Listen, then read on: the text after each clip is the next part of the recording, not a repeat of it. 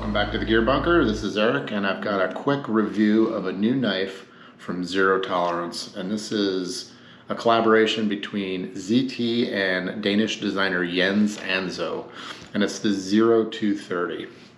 This is one of ZT's first non-locking pocket knives.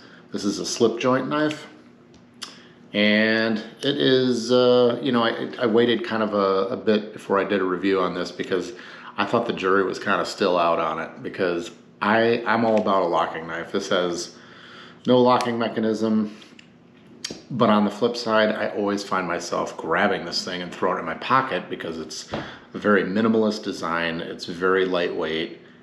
It has a carbon fiber handle and this sheep's foot blade, which is a great utility blade for cutting things open. And I do throw it in my pocket quite a bit because I always have UPS and FedEx coming and I'm opening boxes, and even on the job site I do the same thing.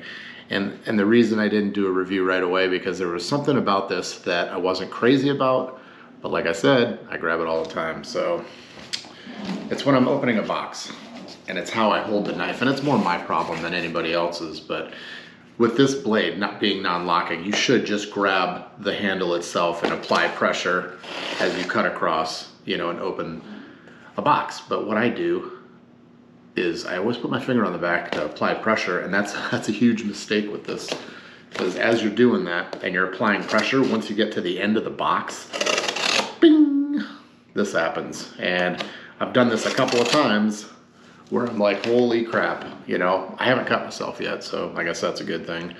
But just something of note, how you use your knife. I do like this. It has a double detent mechanism in here, which has a full open detent and also a halfway point, as well as when it is closed, so it won't flip open when it's in your pocket. That being said, for me, it does have a little nail nick here to open, so it's kind of a two-handed operation. It's not the easiest thing to open with one hand, but you can do it.